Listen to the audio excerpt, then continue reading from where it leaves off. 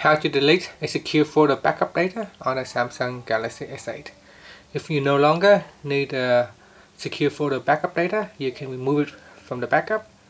First, tapping on the home key to go back to your home screen and swipe down at the top. Then tap on the settings icon. Next, tap on device maintenance. And from here, tap on device security. Then tap on settings under the system protection section. Then tap on backup and restore.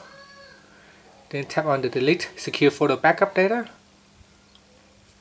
Here you have a chance to choose which backup you want to remove. I only have one backup at this point in time, so I select this backup and I'll tap on delete.